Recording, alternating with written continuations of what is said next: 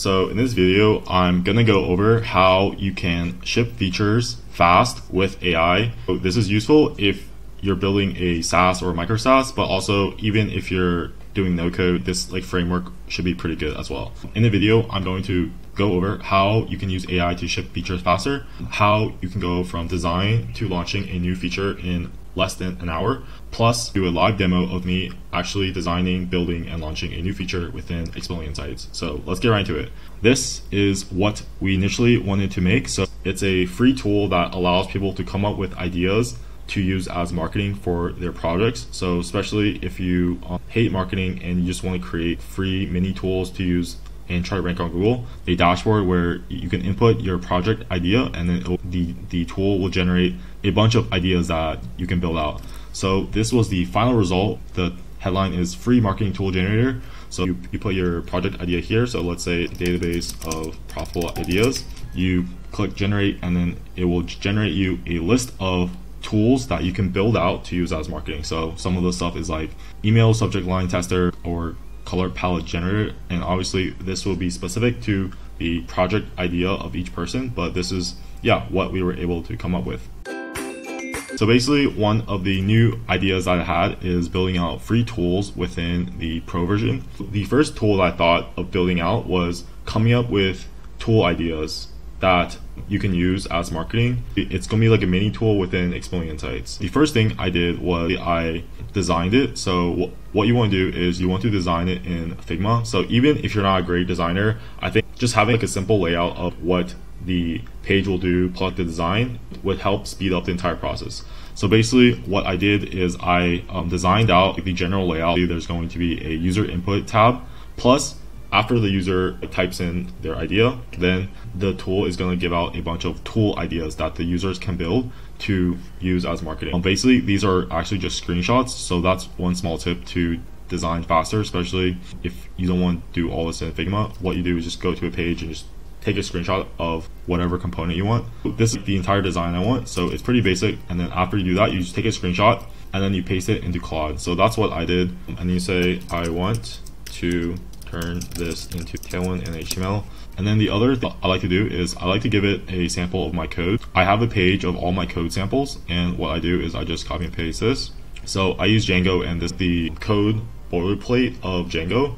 So I just tell it follow and use this code boilerplate for Django. So you just do that and you press enter, and it will use the design to code the layout for you. This is the code that is generating, and then here is the entire code, and it's really bare bones. So what you can do is tell it to fill up the page with dummy data and make the design look nice and have a way for the user to input their idea, and we generate a grid of cards. So now that the code is generated, what you do is just copy and paste it and put it inside your code base. So I need to create a new file. So I'll just do free tools.html, copy paste this.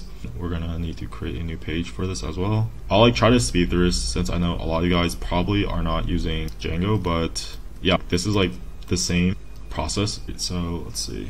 All right, it is working. It created a new page, but the design is not correct. So what you can do is you can go into Claude and just tell it to fix it.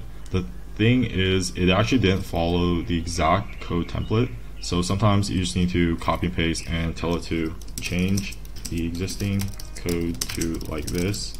Note the view structure. And then to even speed up your entire workflow is just give it multiple commands so that it just makes all changes at once. So you can say, I don't want gradient design, and then give me a bunch of dummy cards. The cards are not showing. So just give it all your instructions at once and just don't wait to do it one by one.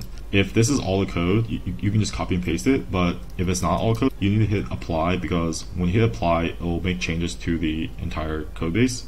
But sometimes if you have too much code, it won't write all the code. So that's the only small thing. So just refresh the page, and so it looks pretty good. So the UI is this button is not shown, plus the grid is not really set up. So what you can do is go in here and just do Command K and cursor and just say, I want 3 columns in the grid. The button is not visible, and then the idea of this page is for the user to give description of their project, and we give free tools that they can build to be used as marketing. Looking back, I probably should have provided this information in the first prompt just because the text isn't relevant to what we're trying to build, but it's okay because like you can just fix it later and it's not that big of a deal.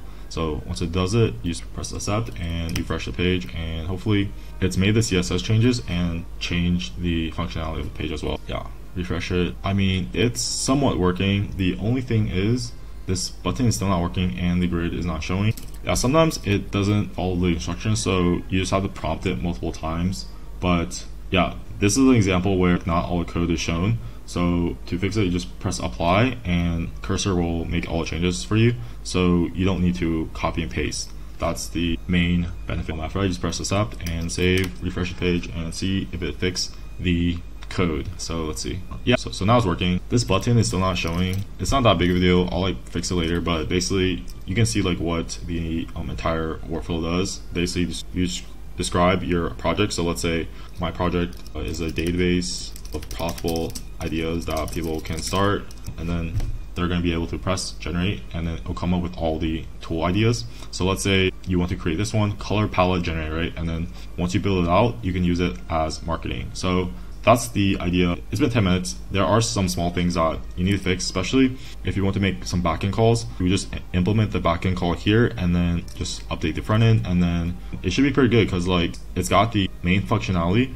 of what you wanted. And if you compare like our existing design to what we were able to make in less than 10 minutes, it's pretty impressive. So that's the end of the video, and well, let me know if you guys actually like these building in real-time projects. If so, I will continue to make them. But yeah, see you guys next time.